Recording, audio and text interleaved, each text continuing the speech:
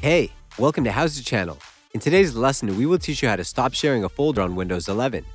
While file or folder sharing is a very convenient and quick way to share your files within your home network, it can be really risky if open to the public. Just for your information, when you allow file sharing to any network, a user's folder is created on your PC through which others can access your My Documents folder and the desktop, and this makes your PC vulnerable to the attacks. Thus, it is recommended to restrict folder sharing in Windows 11. Right-click on the folder that you need. Choose Show More Options from the list. Select Properties. A new window will open. Go to Sharing tab. Click on Advanced Sharing. Uncheck Share this folder option. Click on Apply.